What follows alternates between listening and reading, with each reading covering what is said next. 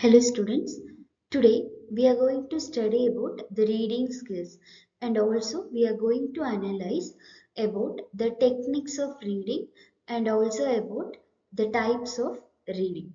So reading is one of the important communication skills especially for the students because they have to read a lot in order to appear for the examination.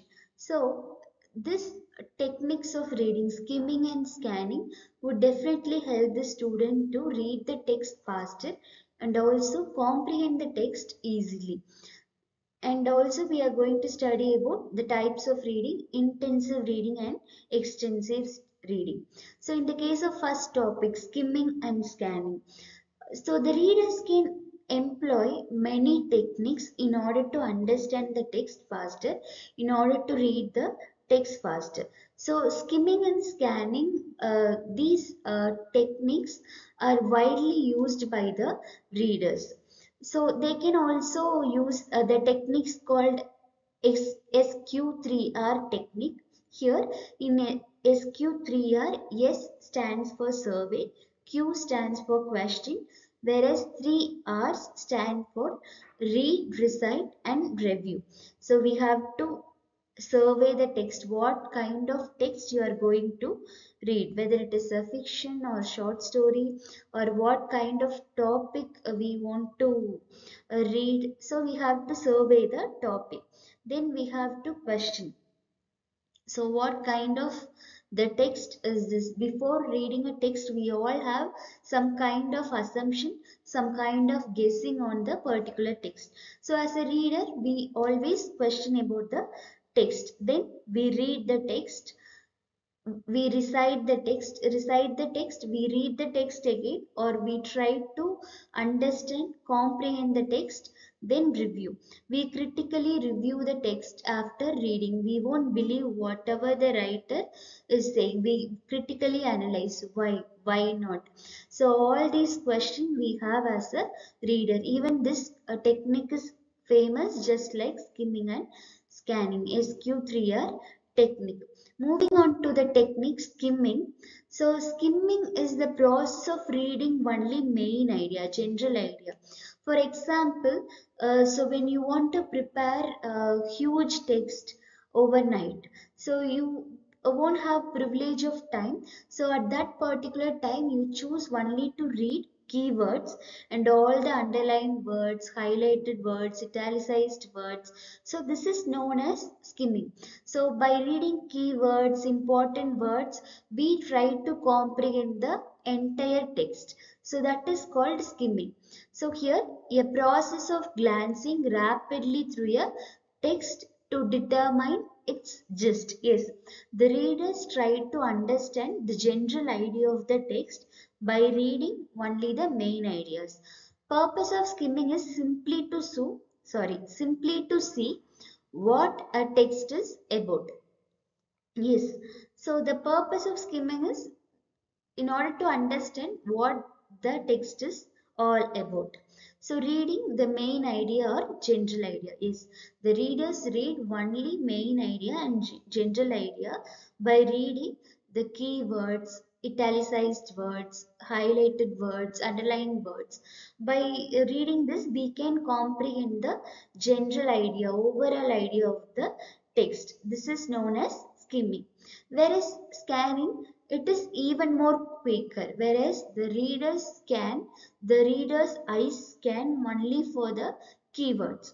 For example, the newspaper is publishing a date of a result. So the news contains many information like how many students appeared for the examination, how many male students, how many female students, the courses they have appeared. So everything, all the details the newspaper have. So in spite of that, the students always eager to know about the date of publication. So at that time, their eyes only scan for the number. Their eyes only scan for the date, specific information. Here, the specific information is publication of the result, the date of publication. So this is known as scanning. Scanning refers to surface level process of reading. Yes, it is not an in-depth level because the reader is searching only for the specific information, glancing rapidly to search for a specific piece of information. It is a selective reading. Yes, it is a selective reading because the readers always selectively read particular kind of information. So that is why it is called as selective reading. Moving on to the next topic, intensive reading and extensive reading. We have to understand one thing, that the reader's ability is different, because some readers are fast readers, some readers are slow readers, some readers are average readers. So based on their ability, the types also will change.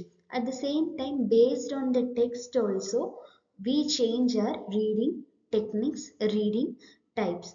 For example, in intensive reading, whenever we want to read the text completely, whenever we want to understand the text completely, we always employ intensive reading method, because in this we have to read the entire text, we have to understand each and every point.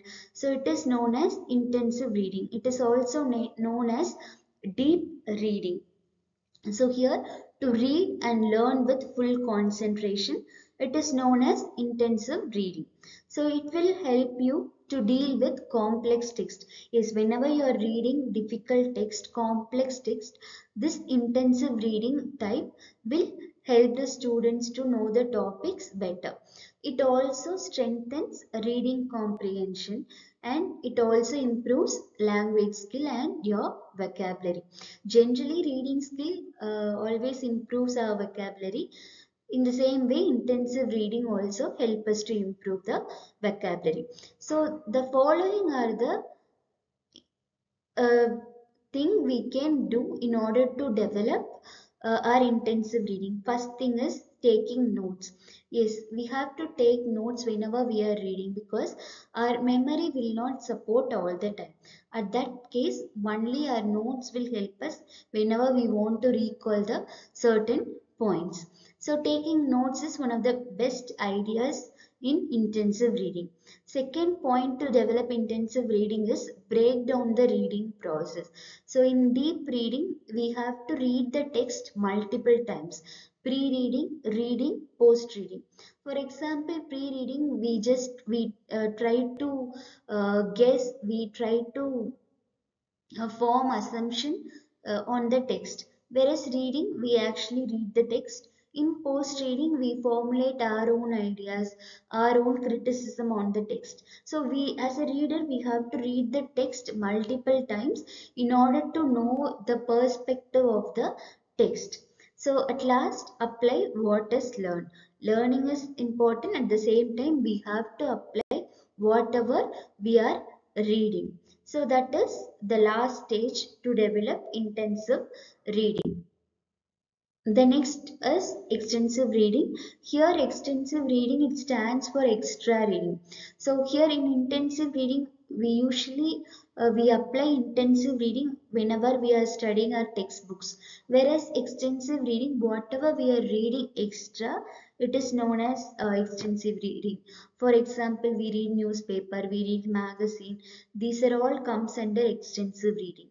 It helps us to engage with different types of reading, fiction, non-fiction, work-related documents, newspaper article. All these categories coming under all these categories are coming under extensive reading. The following are the benefits of extensive reading. First one, develop interest in reading. Yes, extensive reading always help us to develop interest in reading. Whenever you're reading newspaper, magazine, it always kindles your interest for extra reading. Then improve reading comprehension. It helps us to improve reading comprehension. Read widely. Yes, we as a reader we start reading widely. After reading newspaper, magazine, we come to know many information. So we always search for extra information. Then just like intensive reading, it also improves our vocabulary. So these are the difference between extensive reading and intensive reading. Extensive reading is reading for pleasure, whereas intensive reading, whenever we are trying to attain specific information, we employ intensive reading. Extensive reading, it is known to improve fluency, whereas intensive reading, it helps us to improve grammatical knowledge, vocabulary, ability to grasp ideas, as well as ability for logical thinking and reasoning, because we are reading the text specifically. So extensive reading is obviously supplementary reading, because newspaper, article, magazine, these are all supplementary reading. Out of our own interest, we are reading. So whereas intensive reading, it is comprehensive reading. We try to understand each and everything. Reading novels, magazine, newspaper are example for extensive reading. Whereas reading textbook is example for intensive reading. Long text, large amount of materials are read by the students for general understanding. Is in extensive reading, we can understand generally, general points we can understand. Whereas for maximum of understanding, we have to employ intensive reading.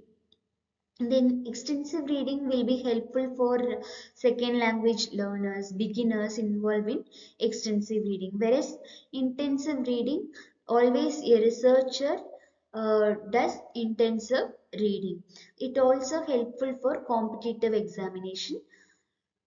Then reading material is selected by individual in the case of extensive reading. Whereas in intensive reading, reading material is recommended by the course teacher. So by learning this, we have to analyze what kind of reader you are, whether you are a fast reader, slow reader, or average reader, or if you are a reader, so which techniques you employ in which kind of text. So before reading a text, you have to identify your pace of reading, and also the techniques you are going to adopt for that particular text. And also you have to make sure that what kind of text you are reading, because based on the kind of text we can employ the types of reading. For example, if you are reading course related text, you have to employ intensive reading. Or if you are reading newspaper, magazine, you can employ extensive reading. So this reading techniques definitely will be helpful for us to comprehend the text easily, and also to read the text faster. Thank you.